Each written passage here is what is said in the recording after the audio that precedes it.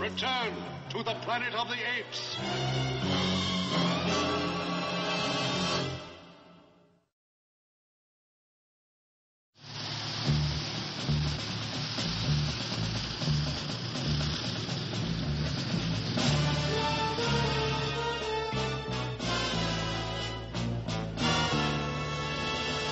Zira, quick.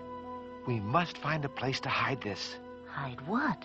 I have made a very dangerous discovery at the archaeological diggings. How could something from 2,000 years ago be dangerous? If General Urko saw this, he could order all humanoids destroyed. Look. A book? Written by humanoids? Yes. Positive proof that humanoids once could speak and write. This would be dangerous in the hands of General Urko. But when the time is right, it could also prove our theory that humanoids preceded us on Earth. Turn the page. The apes are caged and the humanoids are free. Now do you see why we must keep this hidden from General Urko? Of course. I will lock it in the equipment cabinet. Who is it? General Urko, unlock this door.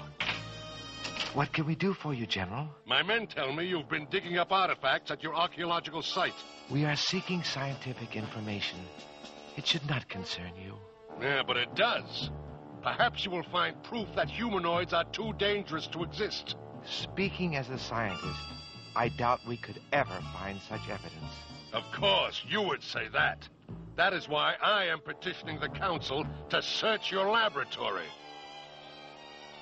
The Council will not approve such a violation of our freedom.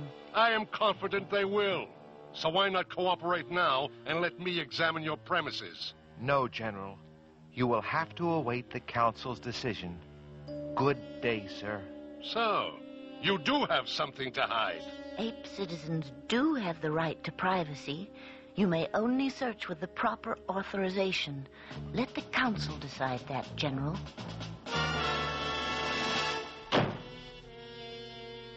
What can we do, Cornelius?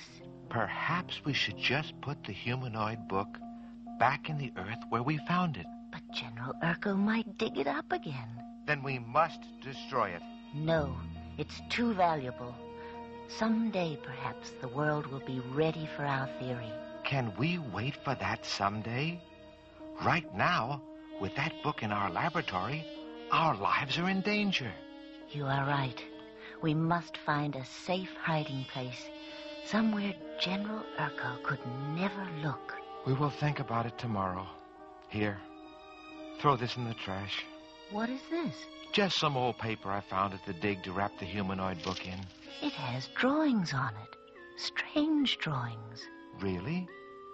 I was so excited at finding the humanoid book, I didn't notice. These are some kind of plans. Design specifications for construction of flying balloon. I've always wanted to build a flying balloon. It's not a practical theory, Cornelius. Every time apes have tried to build flying balloons, they have crashed. This one looks different than ours. It might just work. See? Heated air, lifting people into the sky. It seems so against the laws of nature. We are scientists, are we not? We can find the hidden laws of nature, just as the ancient humanoids did who constructed this. But the materials, Cornelius, so much cloth and rope and this basket-shaped thing with this valve burner affair, it's... Yes. It appears to be a project of some magnitude. But we can do it. I know we can. Here's the air valve we need. Forget it. It's of no use to us now. What happened, Cornelius? Some of the plans are missing. Destroyed by the elements, I suppose. Important plans? I would definitely call the steering mechanism important. Then we'll just have to invent our own steering mechanism. I've tried that. Every arrangement I think of is so heavy, the balloon would never get off the ground. Well, the humanoids who invented it must have solved that problem somehow. There's no consolation in that, Zira. Those humanoids died 2,000 years ago. So there's no one we can ask for help. Really? What about Bill and Jeff? Zira, you are a genius. Not really. If I were a genius, I would have thought about our astronaut friends before.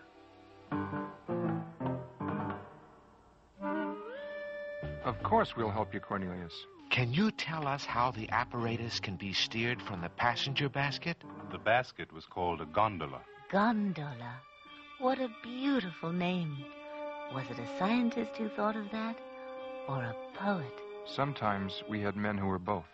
Frankly, I hope the man who worked on the steering was pure scientist. That is, if I'm going to ride in it. Cornelius, you wouldn't. Come now, Zira. Where is your spirit of experimentation? Right where you should keep yours, on the ground.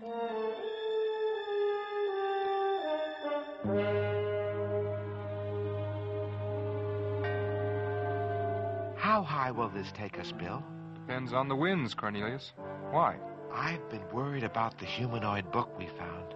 Urko has petitioned the Supreme Council for a warrant to search the laboratory, and we may expect a decision any moment.